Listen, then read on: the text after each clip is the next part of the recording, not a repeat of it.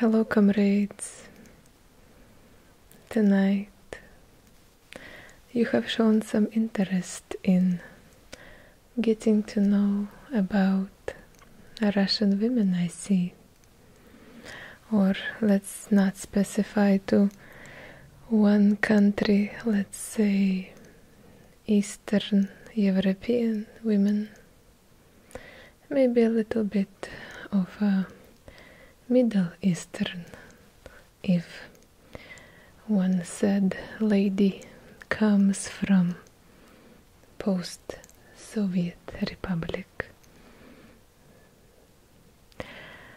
So, with the help of some of my dear American friends, I have collected a list of little things.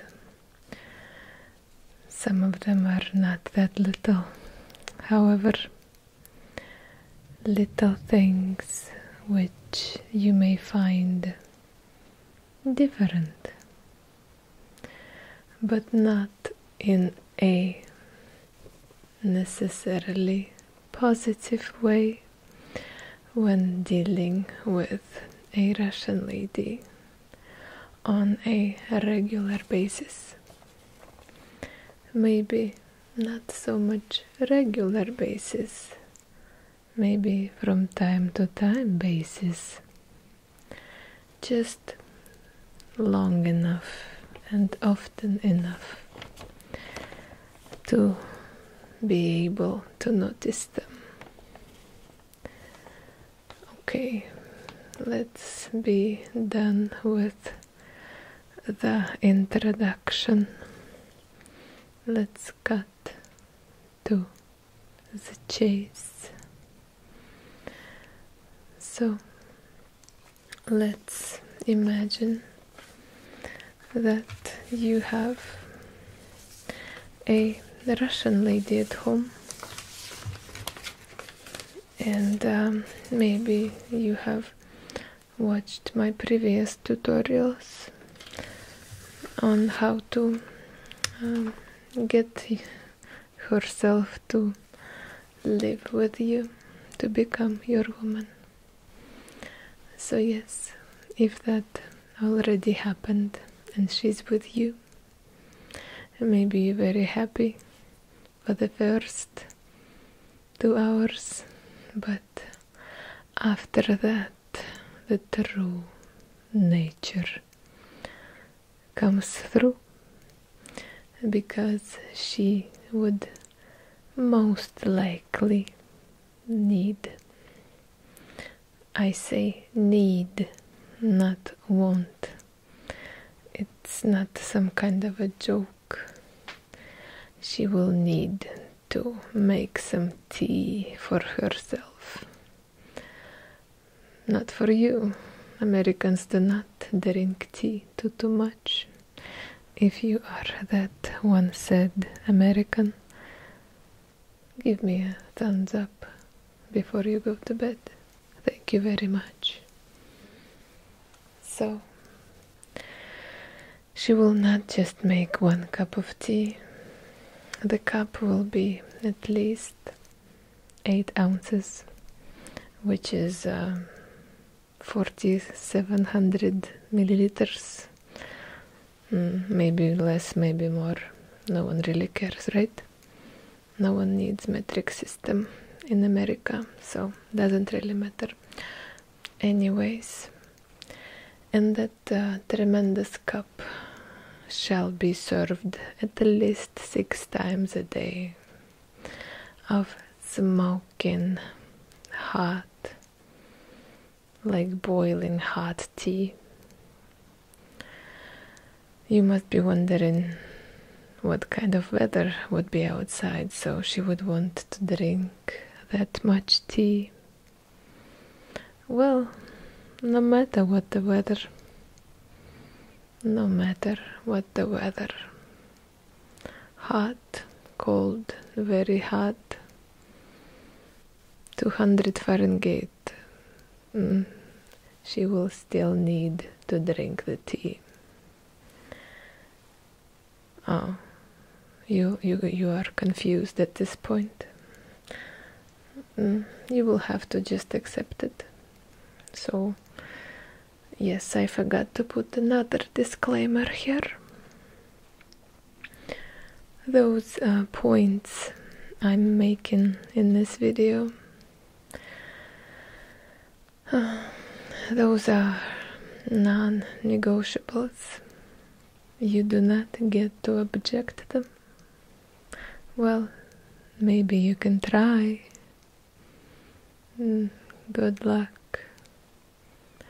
I wish you all the luck trying to oppose her strong opinion. So, getting back to the tea, she will need a special bottled water. Tap water? No, this is total crap. It has the specific taste, the chlorine, some extra minerals.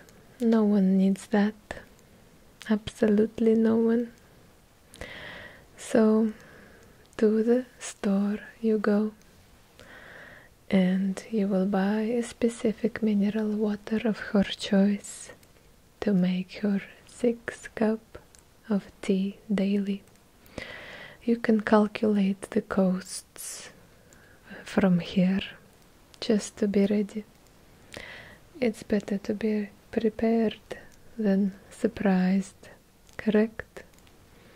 Of course, this is correct.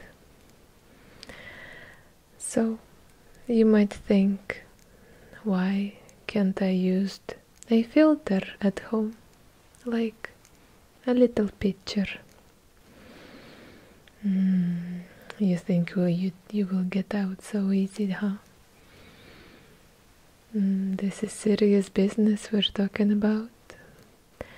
Water from a pitcher, it's still tap water, and filter does make it a little bit better, tastes a little bit better, but not to her satisfaction. She can feel the difference. It's like if someone could tell 128 kilobit per second in an MP3 audio, or 256, or distinguish 226 kilobits per second from a lossless AAC format. No one can do that, but she can. Meaning tap water from filtered water and from bottled water.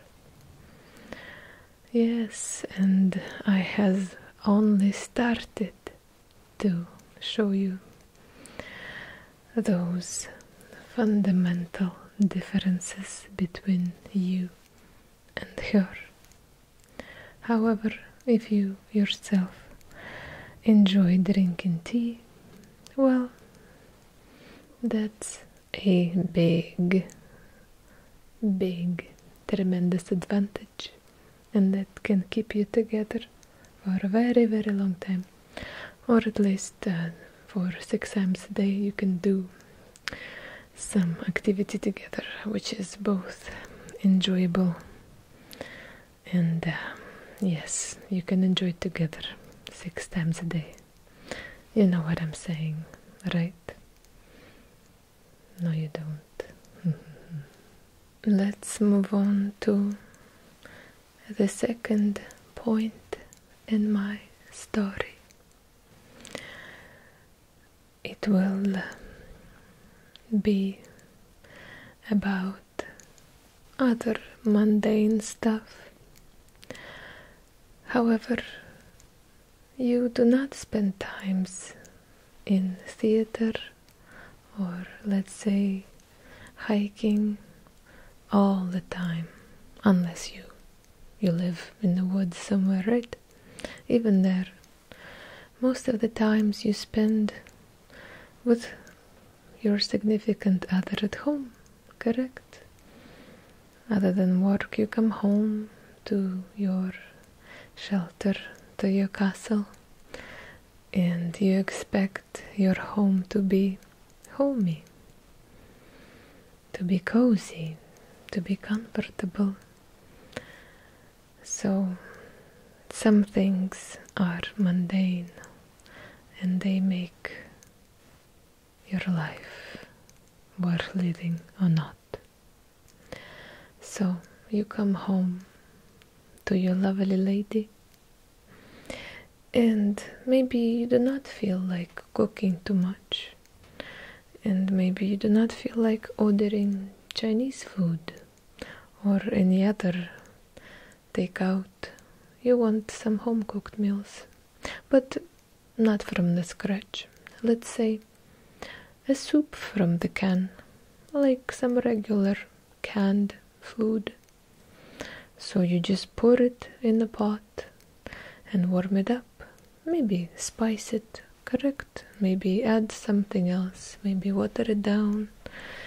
Maybe add some vegetables or cream or mushrooms. Well, it's a common American thing to eat a soup from a can. However, in Russia, all of that considered pretty much a dog food, and only specific,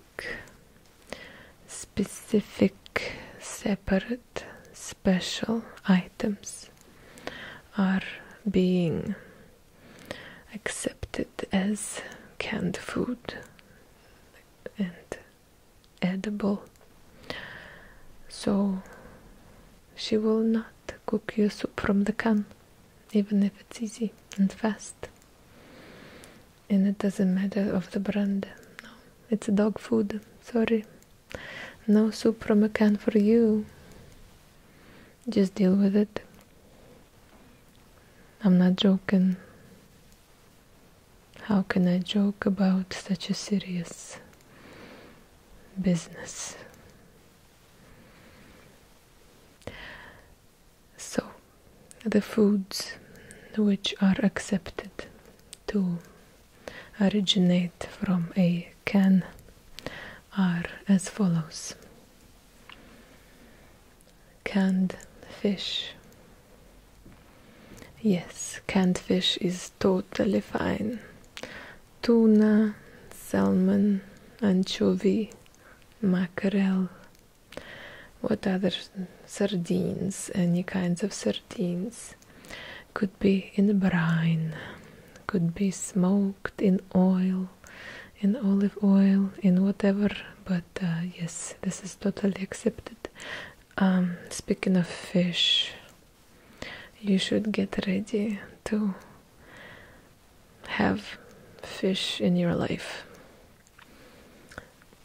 more than you want.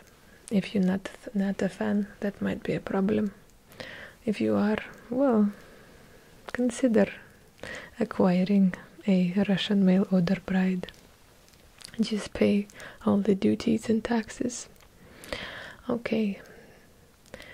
Also, some peas and corn and some other limited quantities of vegetables can come from the can successfully. So she would eat it and probably serve it to you. However, here I will speak from my personal experience as well, because I once opened a can of peas, just regular can of peas, $1.70, and I prefer to eat them as they are because they're delicious. However, here in Canada, for instance, you would pour them in the pot and warm it up. Apparently, you have to make them reach certain temperature to make them safe, but it's not a mushroom. You cannot get botulism from that. And it's not meat, even if it is. If you canned foods are already pre-made, so they're safe to eat in most of the cases. So yes, this one specific fact that you Americans, Canadians, whoever else, you warm up your peas. Stop doing that. Drive them. Just drive them cold as they are. It's way better. Just trust me. Trust me. I'm serious. Next point. So, if a soup from the can, any can, is not an option, you would ask her to cook something fast and easy and delicious. And 99% chance that she will cook potatoes. Peeled, boiled potatoes. Just that. Maybe she will slap some butter and dill on it. That's it. Maybe she will boil some rice. You would say, what's the problem? Well, it's not baked potatoes. It's not mashed potatoes. It's just boiled, boring potatoes in like chunky chunks, large pieces. Maybe if you have a average size potato, must be like, take it apart into 6 pieces, maybe 4 pieces, so pretty chunky, so you will have to open your mouth real wide to be able to consume it. Yeah, and it stays hot a long time, so it's not very pleasant to consume in this instance of potato. Yeah, get ready. Fish from the can and potato. This is your to-go dinner choice now, since you like Russian women. Comrade. Oh, let's move on. This somehow turned into a particularly culinary vlog. But whatever, you're not here for this. You're here for some voice and an accent. So, I believe so. I hope so. Anyways, if she would make you some fried eggs in the morning, well, that's a common practice in Russia actually. That's pretty similar. If you would to observe her doing that, she will crack some eggs, but not using an edge of the pan or whatever else. She will use a knife to stab those eggs. See? This is terrifying. She will stab raw eggs to crack them. Why? Oh, you really hope to make any sense out of it still? Forget about it. Just accept and enjoy and try to relax. So, I was personally taught to do that, to crack an egg with a knife by my grandmother. It's just the way they did it back in the days. So this technique is being passed through generations. And the ultimate secret is just, it makes a nice cut. Cut on the eggshell. Yes, ridiculous, but whatever. It makes a nice clean edge, and it's extremely easy to take this eggshell apart into 2 parts and spill it wherever you want to spill it. And no fallout, no annoying little pieces of eggshell flying into your scrambled eggs, so you will not have to chew them after. Now it makes sense, correct? But at the beginning, not so much. Okay, what do I have here? What else?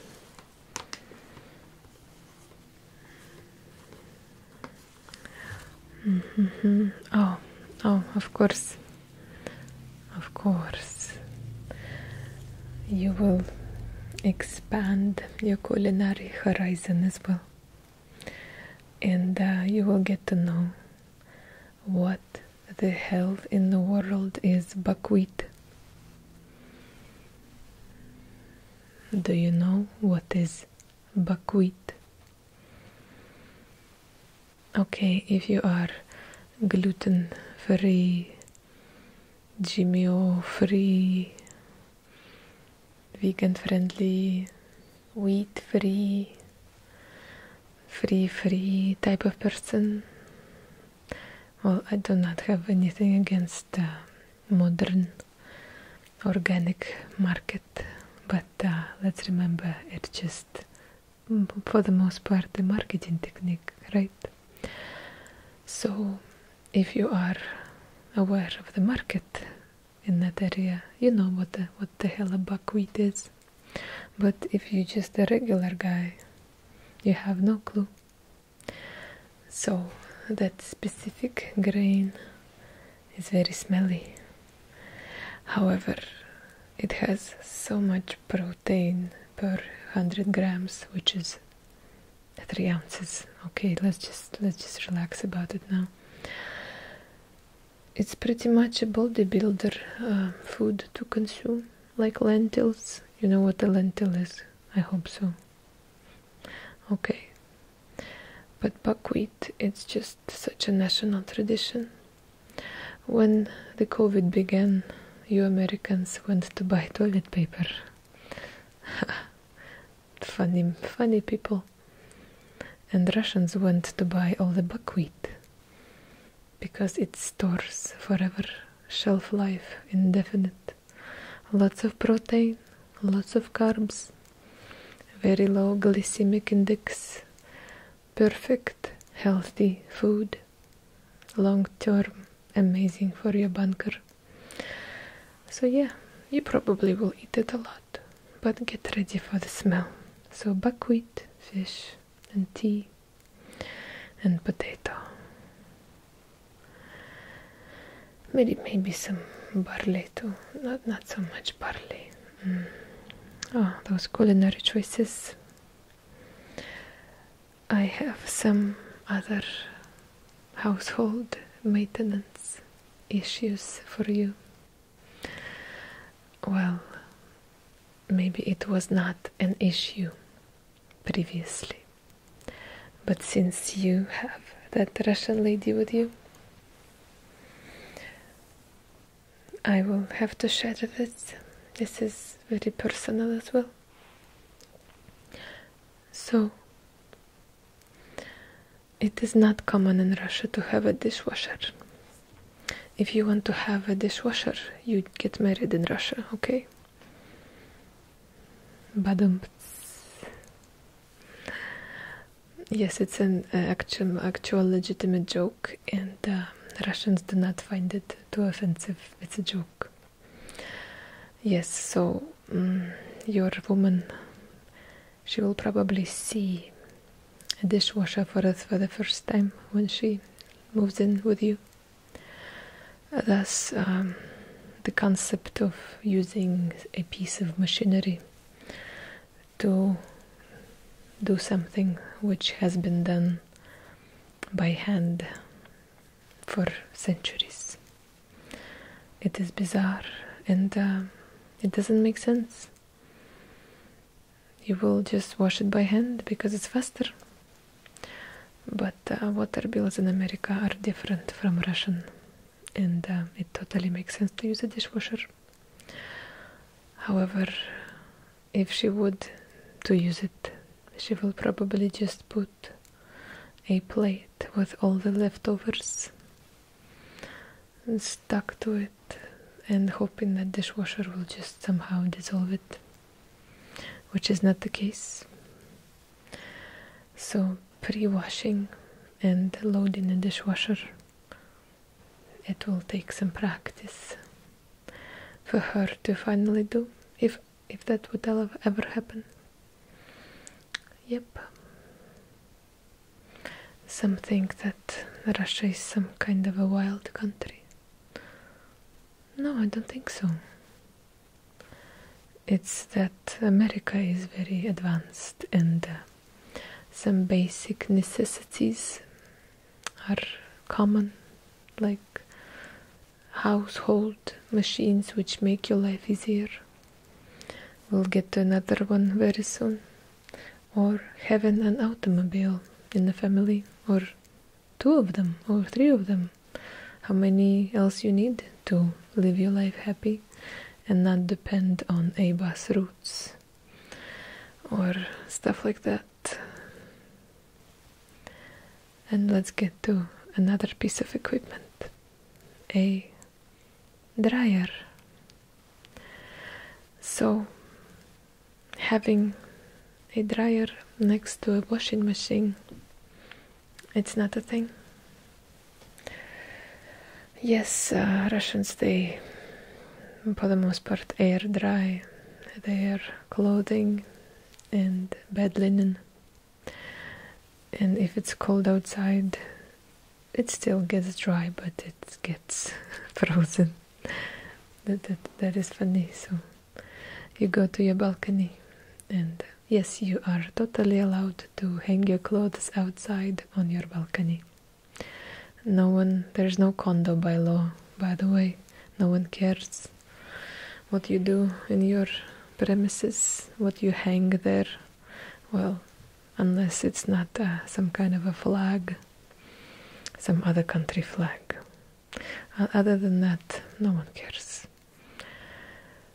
Condo by law does not exist. By laws, they pretty much do not exist. Yes, so she will probably try to go to your backyard and install some kind of a post and fix a rope to dry the clothing, because again, this is how things are done back in the homeland, in the motherland. It just is, again. Just accept it. So using a dryer is something new, and having a big pile of clothes nice and clean and dry in a matter of, let's say, 2 hours, it's amazing experience for a Russian lady to see and to actually execute on her daily basis, or maybe once a week or 2, correct? And thing like dryer sheets and dryer balls, this is absolute novice, and you will have some troubles explaining why you need that.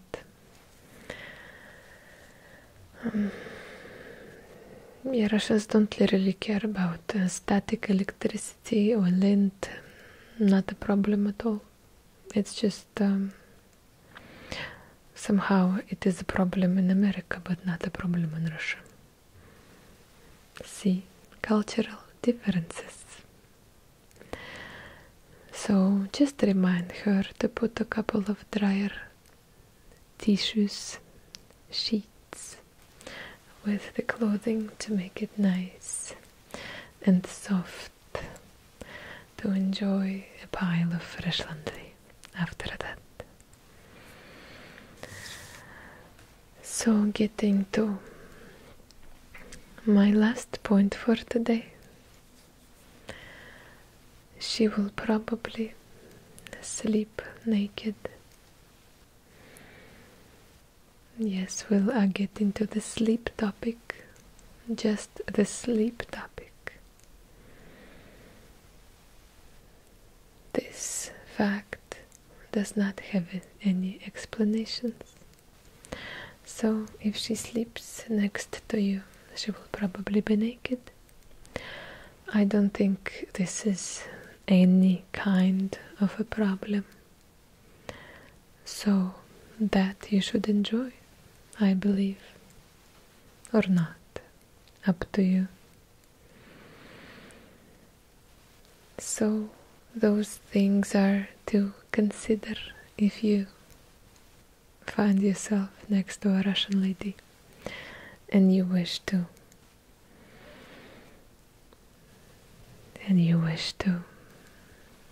live with her in your house, not in her house, because Russians do not live in houses. Majority of them don't. They live in small apartments with no bylaws, so you can put any color of curtains and anyone can actually come into the property. But the doors are made of steel, so no one does that. This was the list, but it was not all.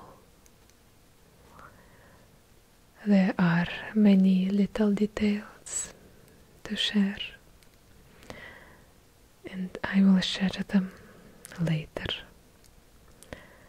At this time,